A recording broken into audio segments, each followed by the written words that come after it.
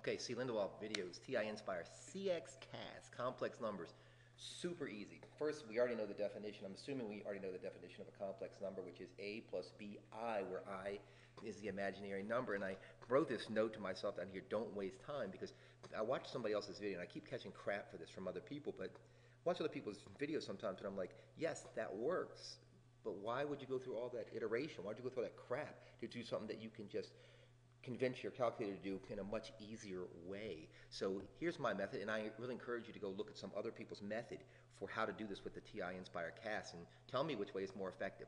So this is the test that I did, right? Here's the test that some of the tests that I did. I did this. I'm like, okay, I'm going to just check this out, and I'm going to ask myself, I'm going to ask the calculator this question. I'm like, okay, ask the calculator the question. Square root negative 1.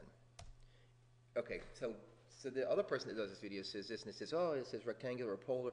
Go to your mode setting and change to this. And I'm saying, why would I do that? Like, what if I just did this? What if I just said, first I said, what happened if I tried to factor it? I'm like, okay, I'm going to do the same thing, right? I'm just testing my way through this thing because I'm trying to find what always works and what works most easily. I'm like, okay, same crap. I'm like, okay, that didn't work. Like, you know what? I have one last thing I might try. So I'm going to try C factor, which is complex factor. I didn't go into settings, didn't change anything, don't have to go back and forth, changing in and out of any modes. I'm just going to try this. I'm like, okay. So complex factor, square root, negative 1. Oh, there it is. Like, okay. Let me mess with this a little bit more because I want to make sure this doesn't screw up something else. So what if I always use C factor, complex factor, instead of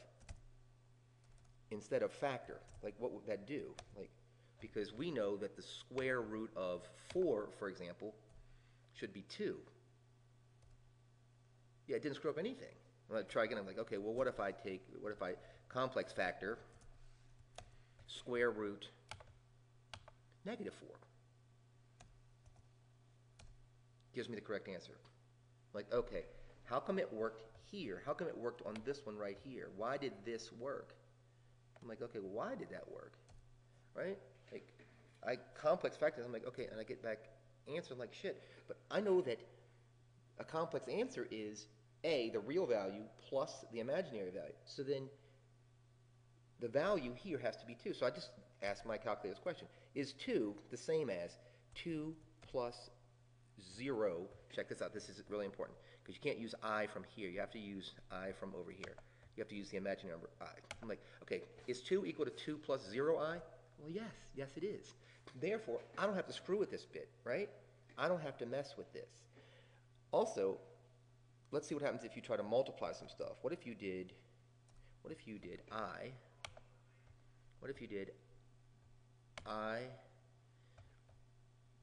times I? Would you have to be in a complex mode, or a rectangular mode, to make this work? No, you would not have to be. So I'm like, okay, I don't need to go changing my mode settings to make this work for myself. Like, okay, sometimes we get these questions. We're like, okay, what is I to the third power? I to the third power should be opposite I. It worked. I'm like, okay, well, what if I got really complex with this? What if I made this really tough? Then what would happen? What if I did I, because look, I'm using the correct form here. I'm over right to the arrow. I'm following the correct form.